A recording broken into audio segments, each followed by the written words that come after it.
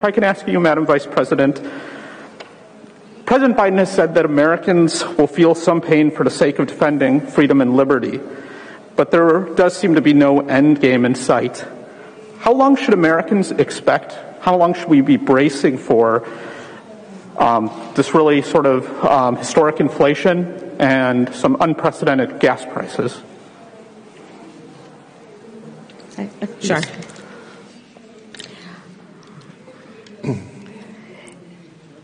In terms of the discussions that the President, Johannes, and I had, they ranged in subject, including the issue of the Black Sea, and I'll let him explain in more detail as he would like. But we are, again, fully aware and apprised, because we are in constant communication with the President, with his administration here, about the concerns that they have about the entire region and, frankly, the vulnerability.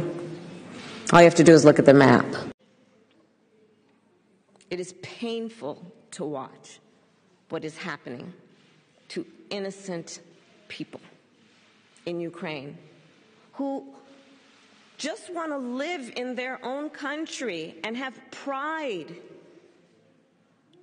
in themselves as Ukrainians, who want to be home speaking the language they know, going to the church that they know, raising their children in the community where their families have lived for generations. And by the millions now are having to flee with nothing but a backpack